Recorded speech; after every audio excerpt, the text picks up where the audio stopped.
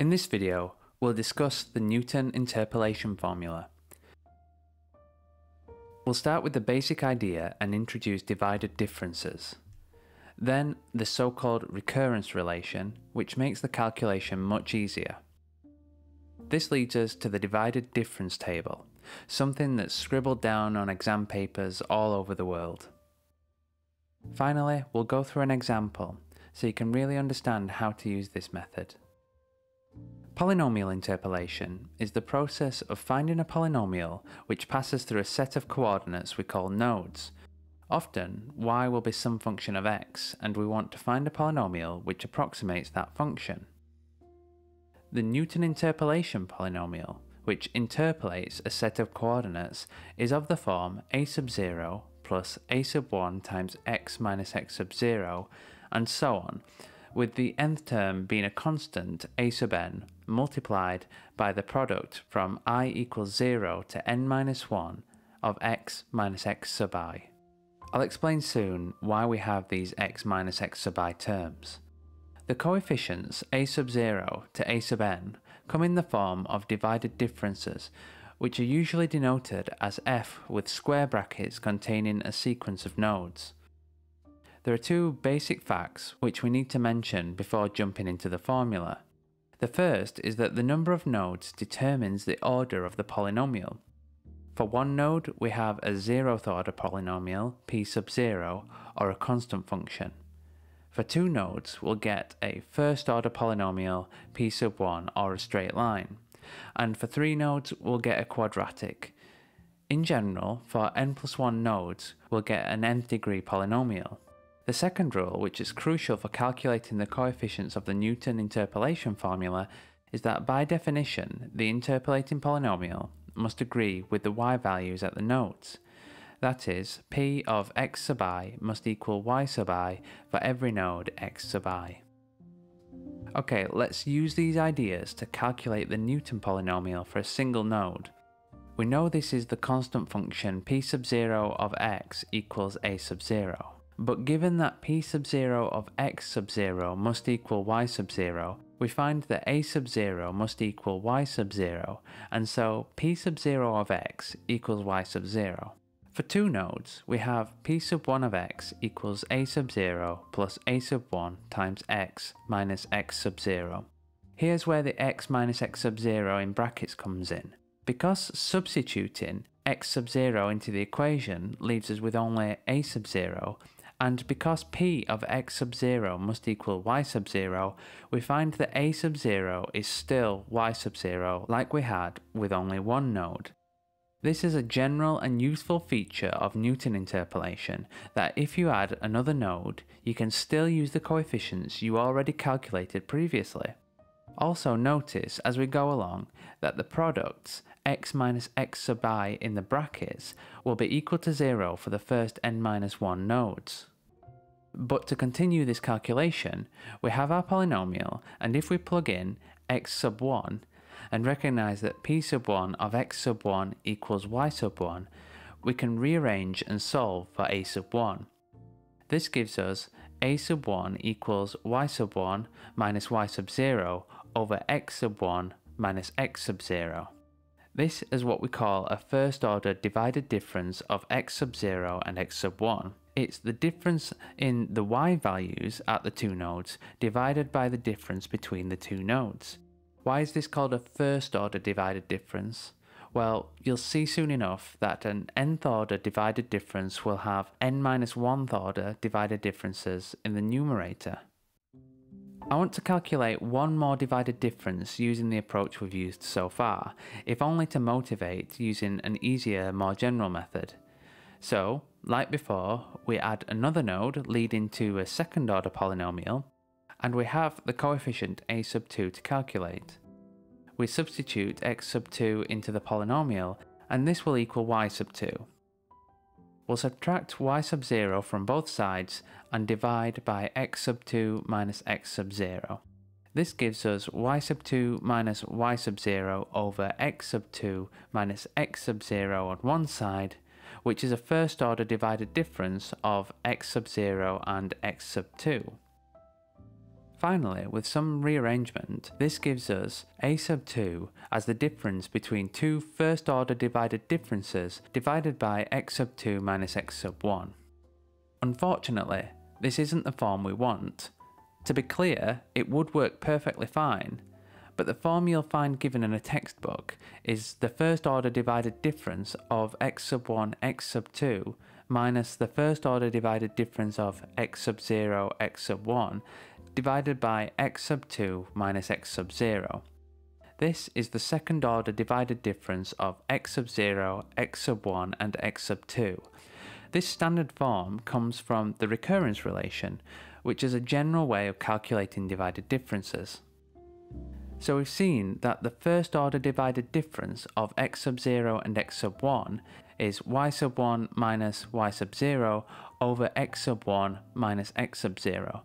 And I usually think of y sub 0 as kind of like a 0th order divided difference. We then saw that the second order divided difference is a divided difference of first order divided differences.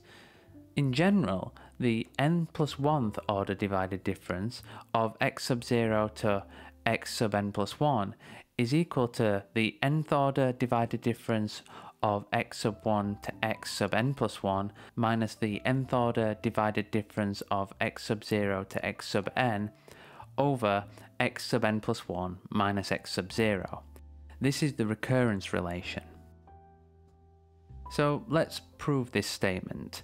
I'll call it the recurrence theorem, and we want to show that the n plus 1th order divided difference can be calculated from two nth order divided differences using the recurrence relation. The proof of this theorem is really quite beautiful, but it takes some work, so let's get started. Let's suppose we have nodes x sub 0 to x sub n plus 1, so n plus 2 in total, and let p sub n of x be the nth order Newton polynomial which interpolates x sub 0 to x sub n, and q sub n of x be the nth order Newton polynomial which interpolates x sub 1 to x sub n plus 1.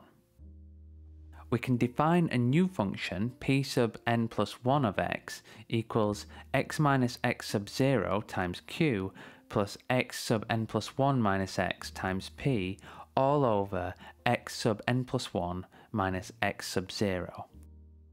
P sub n plus 1 of x interpolates all the nodes and is an n plus 1th order polynomial. This equation will lead us directly to the proof of the recurrence relation. But first, let's show that it actually does interpolate all the nodes. Firstly, we plug in x sub 0. We have an x sub 0 minus x sub 0 term, which gives us 0 times q sub n, and an x sub n plus 1 minus x sub 0 over x sub n plus 1 minus x sub 0 here, which calculates to give us p sub n of x sub 0. And since p sub n interpolates x sub 0, then so does p sub n plus 1. We can also plug in x sub n plus 1. Again, we have x sub n plus 1 minus x sub 0 over x sub n plus 1 minus x sub 0, which cancels to give 1, and x sub n plus 1 minus x sub n plus 1 giving 0. We're then left with only q sub n of x sub n plus 1. And since q sub n interpolates x sub n plus 1, then so does p sub n plus 1. The rest of the nodes will take a little bit more work. We'll denote the rest of the nodes as some x sub k, where k is between 0 and n plus 1.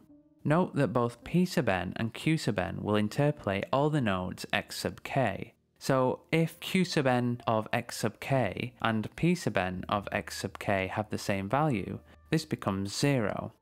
And to make things easier, we'll change this q sub n to a p sub n. Then the whole thing cancels to give p sub n of x sub k, which completes our proof that p sub n plus 1 interpolates x sub 0 to x sub n plus 1.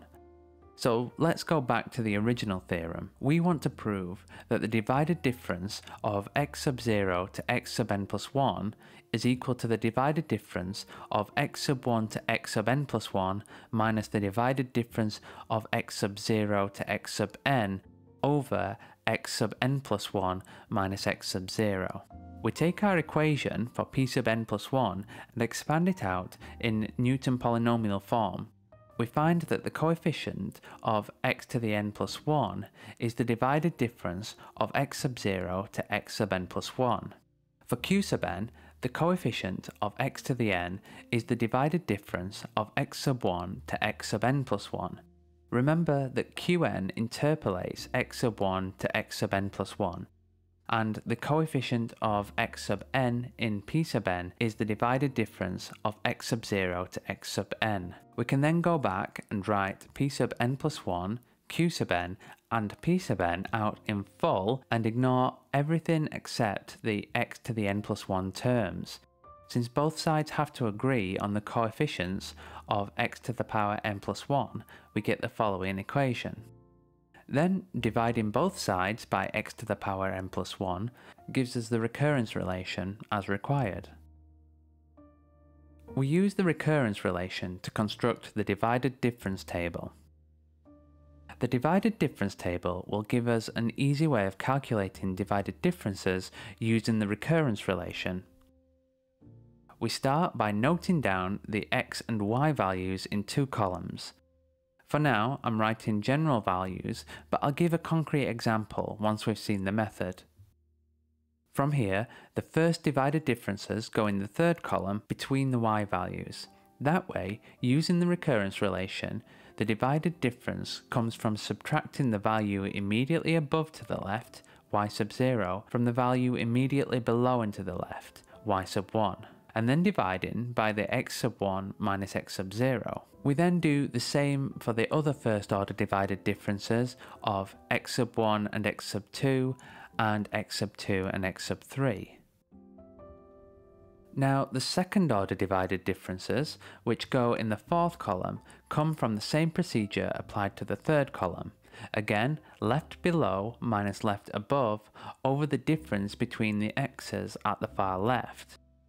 If you forget which x values to use, you can either draw a line back to the y values and use the x's next to them, or a good rule of thumb is to subtract the lowest x value you can see in the numerator from the largest one.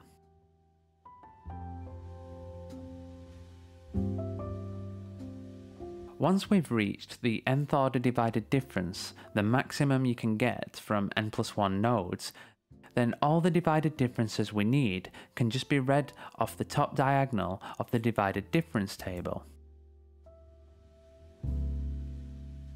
Let's go through an example. We'll use the Newton Interpolation formula to find the third order polynomial which interpolates sine of x at x equals 0, pi over 4, pi over 2, and 3 pi over 4.